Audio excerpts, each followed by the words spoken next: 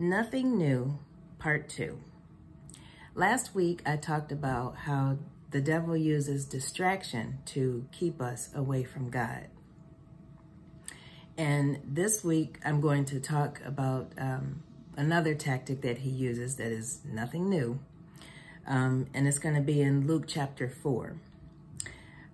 Jesus was actually tempted by the devil, and he was tempted in the wilderness. So he didn't have anyone around him.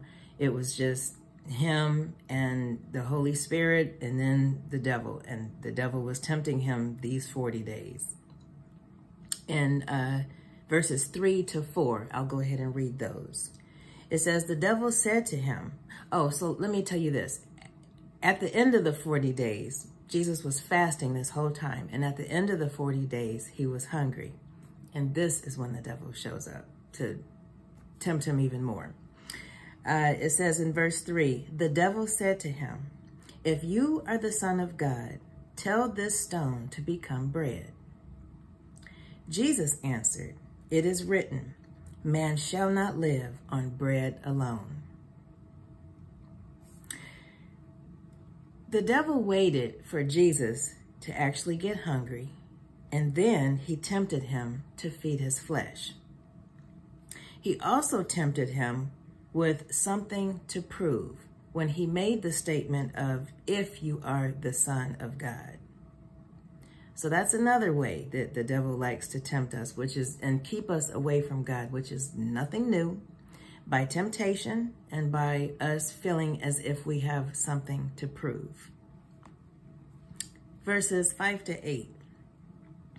It says, the devil led him up to a high place and showed him in an instant all the kingdoms of the world. And he said to him, I will give you all their authority and splendor. It has been given to me, and I can give it to anyone I want to. If you worship me, it will all be yours. Jesus answered, it is written, worship the Lord your God and serve him only.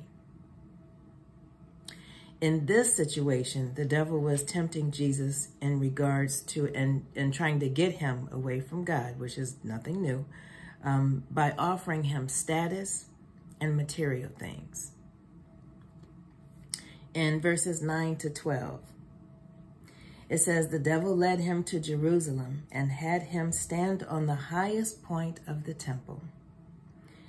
If you are the Son of God, he said, throw yourself down from here, for it is written, he will command his angels concerning you to guard you carefully. They will lift you up in their hands so that you will not strike your foot against a stone.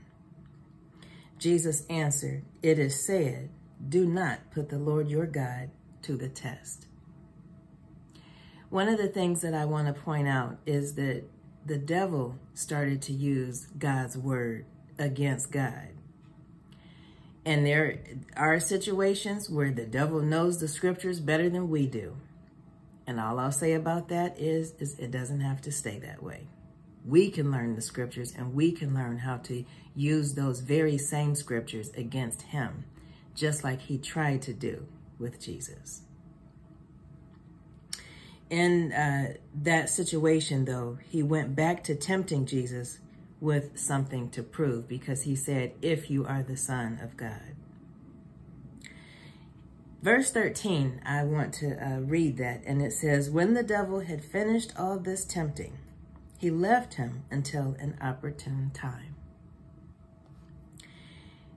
When the devil leaves us alone, just know that he's coming back for a more opportune time. Again, this is nothing new that he uses to keep us and try to keep us away from God and away from the plans that God has for us. My encouraging scripture is going to be in Romans chapter 16, and it's verses 17 to 18.